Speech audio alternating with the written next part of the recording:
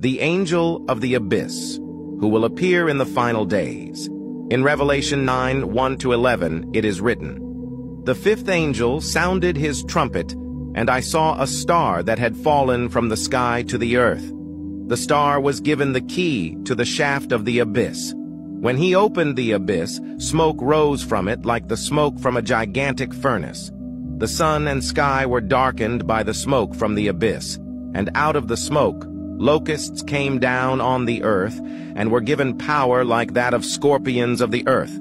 They were told not to harm the grass of the earth or any plant or tree, but only those people who did not have the seal of God on their foreheads.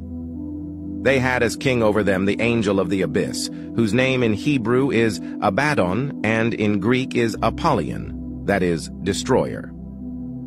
The angel of the abyss is depicted as a powerful being associated with the opening of the abyss and the release of destructive forces upon the earth.